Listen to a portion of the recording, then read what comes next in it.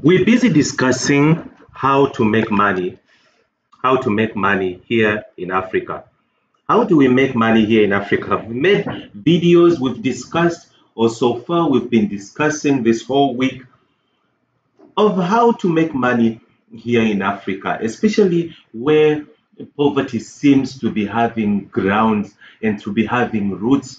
How do we really come out of this? How do we put ourselves now? These videos, this channel basically is dedicated to YouTube. Africans doing things like opening YouTube channels and making money online and becoming YouTubers and all that. But now, how do we really make money? How do we make money here in Africa? Through just the simple steps, just through saving money, through lowering our standards, through simple things that we didn't know about, things that we hardly nobody ever taught these things about. When we go to school, thank God, as Africans, we've stepped up and we're busy educated, we're busy accumulating education and piling and piling. Thank God, now Africans, we're educated, and I thank you for that. But now we educated and then we sit with the qualifications under our pillows, under the pillows. So now many South Africans here, I see even not only South Africans, Nigerians and all of them Ghana, they come here educated. They come here educated and they're so educated. Some of them come, they're professors, some of them come with masters and in whatever that they did in engineering and all that. But then now they get here and there is no jobs. There are no jobs for them. There are no jobs for what they did. So they choose, I've seen them, they've chosen to put those degrees and the masters under the pillows and go and start hustling and do whatever that can put food on the table and send home and look after their families at home. But then now, how do we get to break this cycle? How do we break this cycle? We go to schools, like I said, it's good, we're educated, we've studied and all that, which is good news. I'm proud of Africans because we've that mentality and educated primitivity. We've stooped out of that primitivity and now we are on our way. Thank God for that. Thank also to the Westerners who have been, of which most highest population in Africa call them white people. I don't call them white people, I call them Westerners. They live in the Western. We are all the same. We're all people with different skin tones. So nobody is white, nobody is black. But now it's just the differences. We live in we come from different climates and we come from different temperatures and different, and that has a part or plays a part on influencing the way we look and the way the sun burns us and it burns you. But of which let me go not deep in the. But we're all the same. We're all the same. So what we need to do as Africans is to is to is to make sure that we make friends with our Westerners, with our Westerner brothers and sisters, and see how they do things. The truth is, they've always been a far ahead of us. They discovered how to do things. They learned how to do things behind our backs when we were still busy running around with naked and getting fire from stones, hitting stones for hours and hours. You spend 10 hours just to get that stone hit that stone and make it produce fire. So then they kind of like came and opened us. So when it's high time, we make friends with them. Let's be with them. Let's interact with them. I see we've intermarried with them. We live together. We all together. So now when it comes to now to after being qualified and educated, how do we step out of that box of now being free from education, being free because to me it has seemed like as if education has become another slavery on the side. Yes, we were liberated, we got liberated, and then We started educating, education opened our eyes. But then now one thing I discovered with education is education never tells you. Do you know when someone gives you a fish, when you go and crying on someone's door every day for a fish? So they give you a fish. They won't tell you how to go and catch that fish. The person who's giving you a fish is a fisherman. He's a fisherman, but he won't tell you how he catches that fish. He rather goes and catch the fish at night, bring it, and then in the morning you come ask for food, then he give you a fish. So now education is good. Trust me, don't get me wrong. Westerners, I'm sorry, don't get me wrong. Don't think I'm trying now to tell people not to go and educate it. But as Africans, we need to be clarified and to be clear about these things. Education is good. Education has a role, good role that it played in our lives, in our part. It had a good. But then now let's look at it on the other flip. So let's flip the coin now and look at the other side of education. The reason I'm saying education has looked as some kind of like a slavery and in Africans is that Westerners see education differently. Westerners see education with a different kind of glasses. We as Africans, education came and we are busy blowing it out of proportion and we're busy running around with it without even knowing exactly what education means. So I'm not here to say education is bad, education is slavery, but depending on how you choose to look at education will determine how you will end up with that education of yours.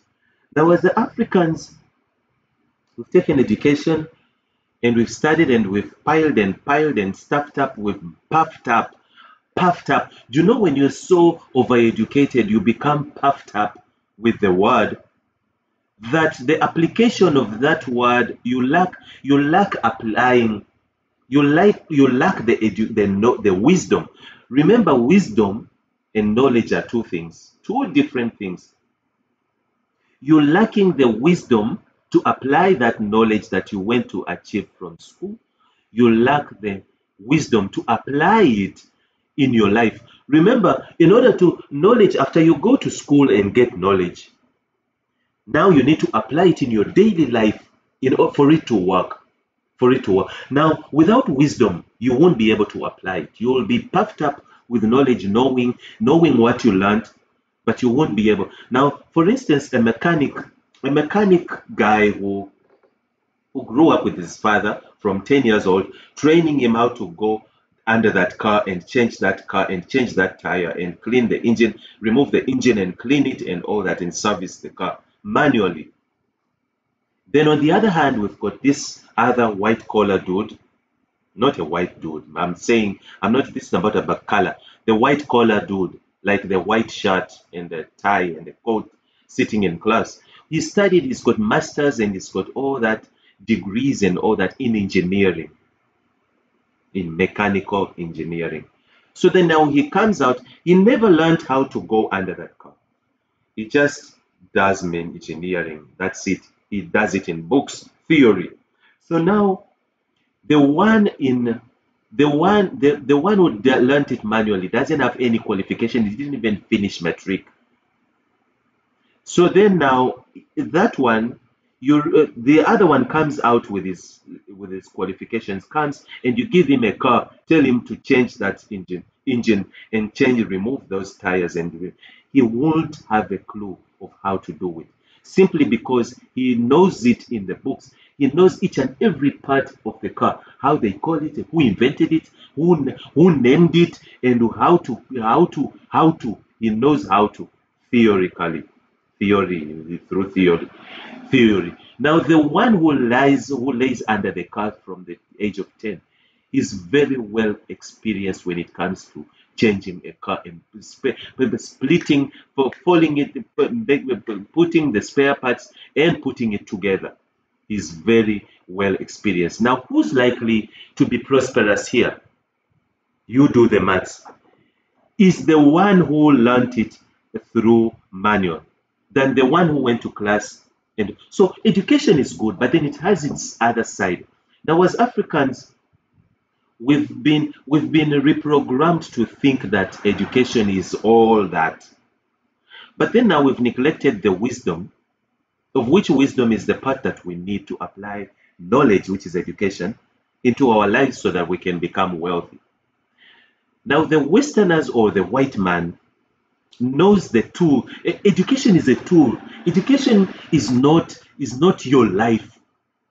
Your life does not revolve around education. Education is a tool that you can use to take your life to another level. Say, for instance, all the people who are wealthy people, CEO, not CEOs. CEOs are educated. I'm talking about founders, company founders. Founders of companies, if you look at them, they don't know, they're not educated. Most of them are not educated. Most of the wealthy people that you see on earth, on this earth, are dropouts. All of them are dropouts. All of them dropouts. And some of them even take themselves later, they take themselves back to school just to upgrade themselves. But all of them are dropouts. Now, these are people that realized that if I can, they've got wisdom. They have wisdom to apply. You can live with wisdom. You can live without knowledge, but with wisdom, wisdom can lead you to knowledge. But knowledge cannot lead you to wisdom. You need wisdom to get knowledge and to apply knowledge into your life. So now he says, now what I will do is I will start I will I will create what I've created. I will take what I've created, start a company. He even doesn't start a company. It becomes a company without him knowing because of the people that he accumulates around him. Without recognizing it, it's a company already. So what he does, he goes and gets someone who can help him achieve his dream or his vision, putting his vision on the table. Remember, he's the founder of the vision. So he looks for someone who will help him. He finds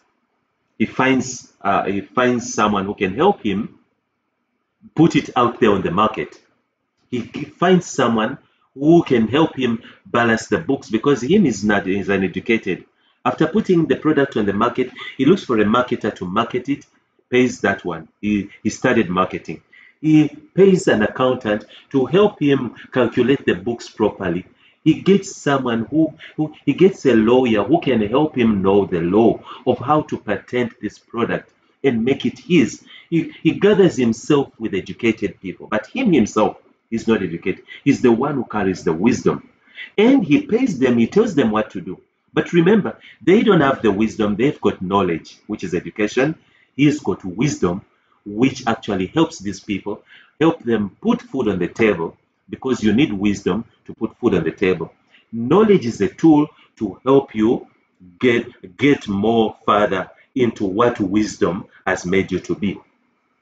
So now when kids go to school here in Africa, they are not trained to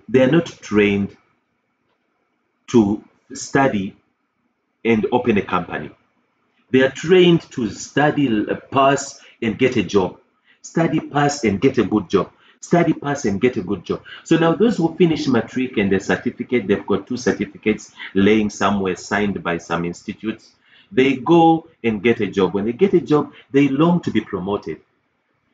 Some Westerner comes with his wisdom, comes, this one who's been there for long, the African one educates him and show him. They tell him, look, Fantasy, that's the name. Fantasy, can you show this guy around how to do things? 1 to 3 weeks, 1 to 3 months, that one who came later becomes the supervisor of this one. Why? This is not about exploiting. This is not about a white man hating the black man. No, this has nothing to do that. Even though as Africans we always look for who to blame, we look for where to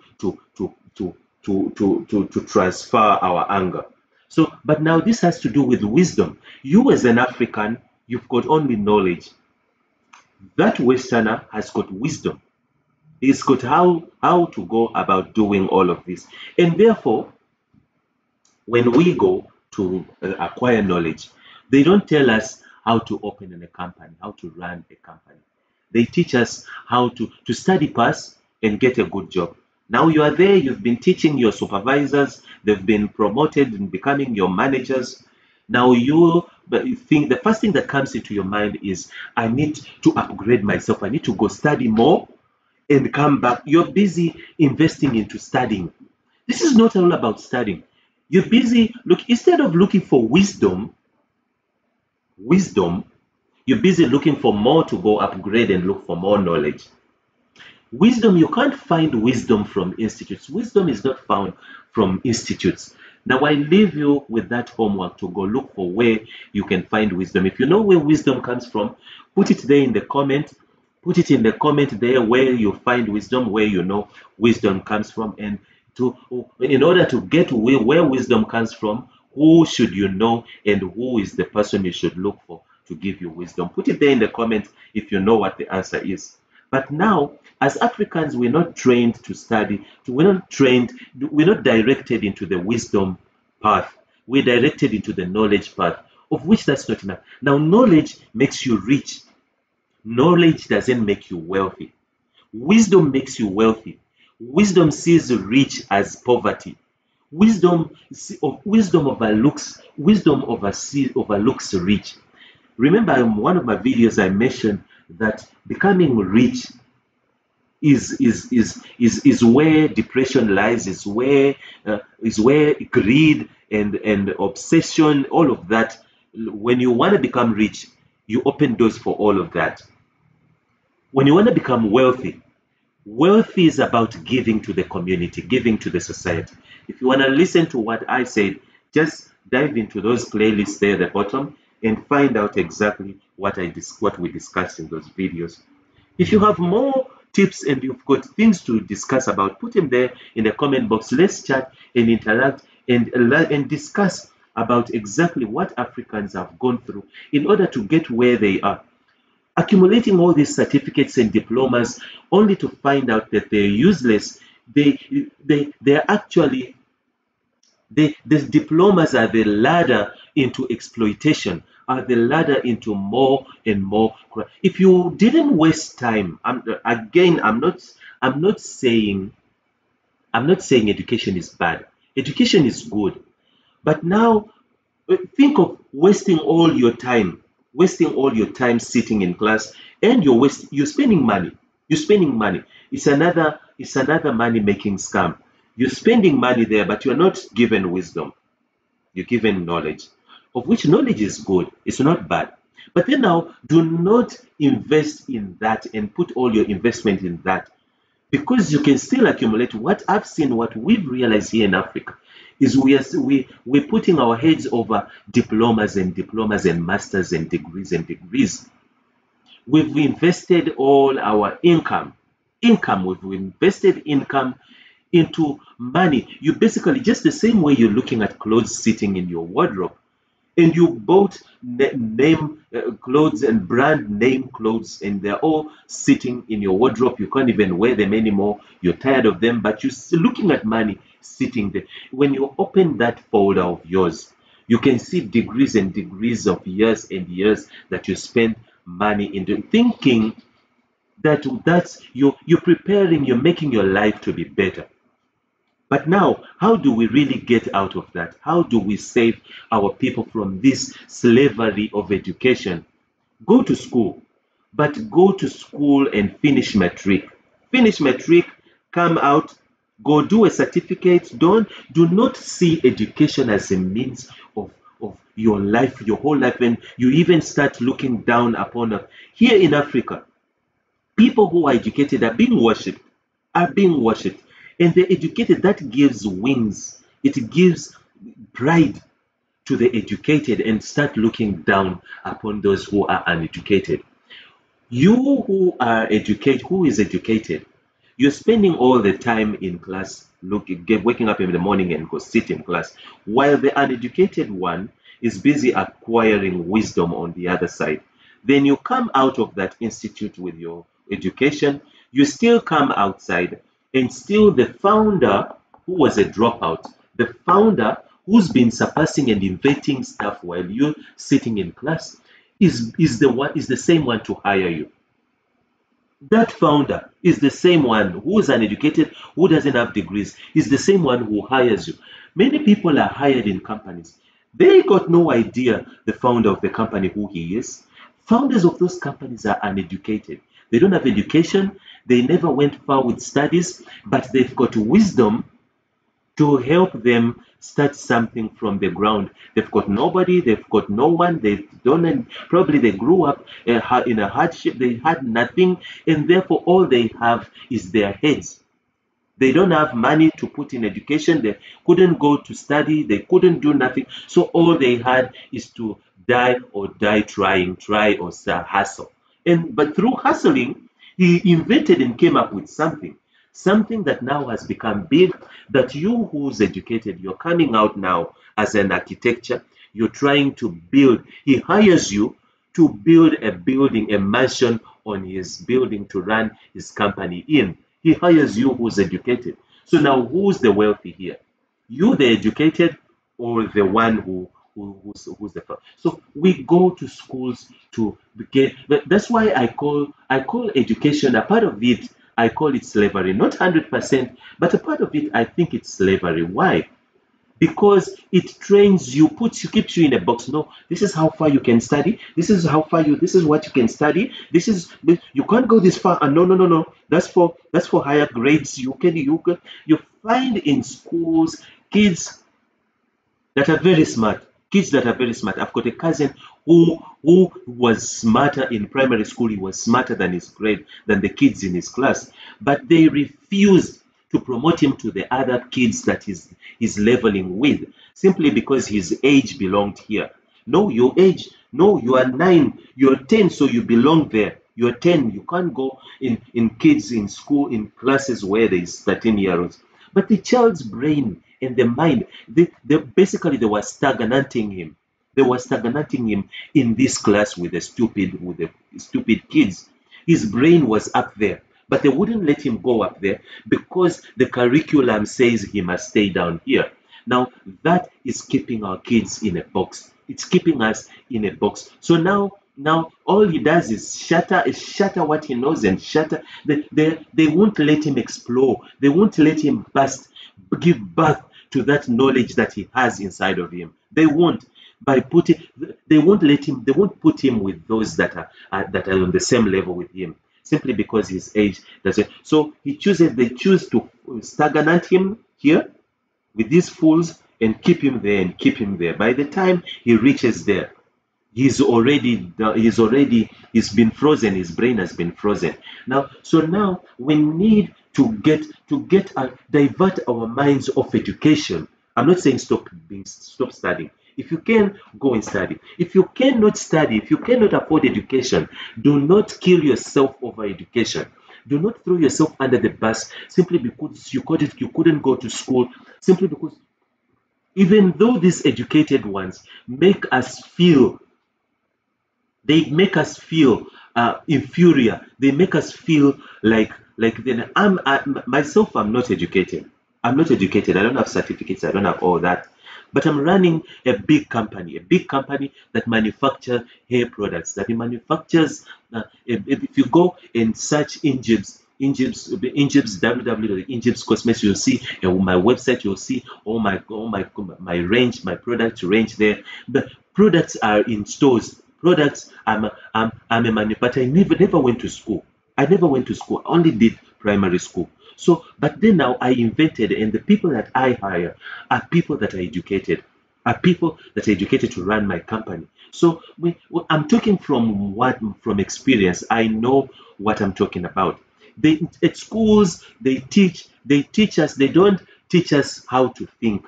They teach us what to think. They tell you what to think. They don't tell you how to think.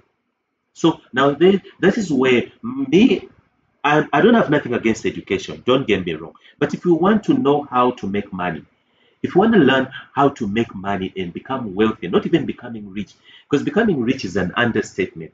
Becoming wealthy. If you want to become wealthy and know how to become wealthy and make money, you need You need here in Africa, we need to know what's relevant and what's not relevant, what's inevitable and what is not. We've realized we've discovered that a lot of people here in South Africa have been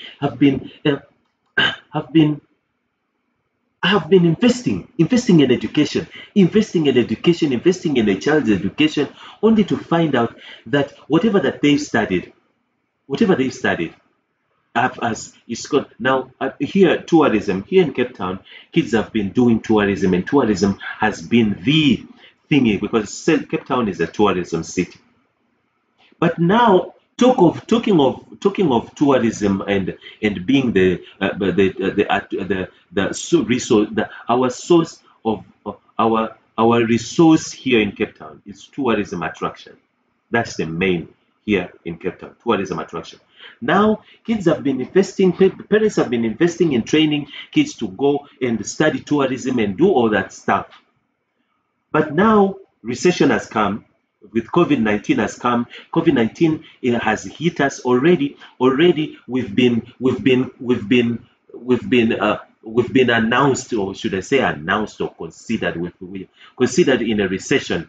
We are considered recession. We are on we've been degraded. So now we don't know how the economy is going to be. Now with COVID-19, we're not allowed to travel outside. Remember, our resource here. Our resource here is tourism attraction. So now, if there's no tourists coming in, I was watching on TV the game parks where the tourism would come, and people, CEOs, managers were complaining, and they say, I'm sitting with all, I've done orders when the lockdown came, and they locked down tourism from going into another country. They were saying, we've booked many bookings that we've had throughout the past months, past weeks, and now after these bookings, they've cancelled all the flights and the bookings. Now we have no choice but to refund the money and all that. And businesses are going down. So now we do not know how this thing COVID-19 will affect our resource, our means of the tourism attraction here. So now kids have wasted money, a lot of money, training kids, of which that's not good, that's not bad, that's not. But then now we're trying to come up with solutions right now. We need to open our eyes, find ways of how to make money without taking money and spending 10 years, not 10 years, 20 years, 25, not 25. 25 is someone who just entered. 25 is someone who just been. They go, people here, I'm telling you, here in South Africa, people study until they are 50. They're busy studying and upgrading and spending money and paying for tuition. Now, they've studied all that tourism attraction courses and all that. Now recession has come all of a sudden. Now all of those who studied that, money has gone down the drain. Anyway, I'm not trying to discourage you, but as Africans, we need to let's all be inventive, come up with something, be creative, take what you have and transform it to something else. Thread is all over, wool is all over. And we know people who need. There is a what is it? Should I call it a company or something? A brand called what? It's in Joburg. It's in Johannesburg. They make those caps. They make caps wool. They knit and make caps, and so, and now it's a brand. It's a brand. So we can create brands. Take what you have. If you can collect those bottles and melt them and find ways of how to form another bottle out of it. Be creative, melt stuff, burn yourself and get back on your feet and melt. That's what it takes. It took me years to be inside my lab and start coming up with the herbal concoctions that can grow back hair. It took me years. So get back in there. You will fall, you'll waste it, throw away, start again. In the end, consistency always pays off. Consistency pays off. Even here on YouTube, if you want to be a video YouTube creator, I've got videos on how to teach how to be a YouTuber, how to create a YouTube channel, and how to create content. Consistency is what pays off here on YouTube. Consistency doesn't mean keep it, but consistency is doing the same thing with a good attitude, with a good happy attitude, and not give up. Keep producing, whether you're getting out anything out of it or not. Keep producing and keep producing and keep producing. So now those are some of the ways that we need to learn how to make money here in Africa, especially here in South Africa. We need to start knowing that education is good, but education is not all in all. Study to an extent. If you go and learn your name and learn how to read a sign that says do not pee here, isn't that enough for you?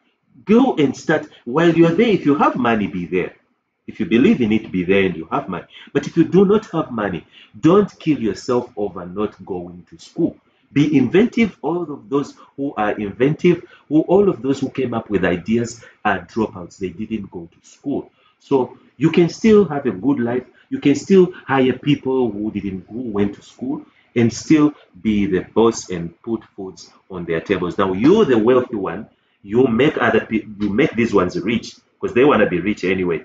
So make them rich, but you are the wealthy who holds the wisdom of finding something and taking knowledge that you got from school and applying it into your daily life. If you want to see more of these videos of how to make money and learning how to get yourself as an African, get yourself on the off the ground and start coming up with ideas of inventive ideas of how to change your life for the better, make sure that you subscribe down there and touch the bell button also to receive a notification that I've uploaded something new for you on YouTube. Israel once again, and I hope that you keep coming back again for more tips on how to make money and how to work on YouTube and open a channel and make videos. Bye bye.